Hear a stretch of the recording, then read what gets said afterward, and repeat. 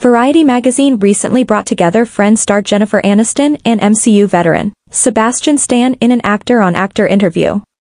The pair then launched a discussion that transported them to the 90s and then back to the early pandemic days. Over the course of the interview, one thing became sufficiently clear: they don't seem to favor the constant exposure that the internet has brought us in these constantly shifting times. The world has left little to one's imagination with the constant accompaniment of social media, virtual reality, and online culture. Even as technology is becoming more and more predominant and reality is on a hiatus, some people from the industry of make-believe are having a nostalgic throwback to the times when TikTok dances were not the only thing that ruled our days. The pandemic has rendered our lives more stagnant than the time when the work-from-home culture had started skyrocketing. Now, everyone had to isolate and distance themselves. The impact was made worse by the constant flurry of news.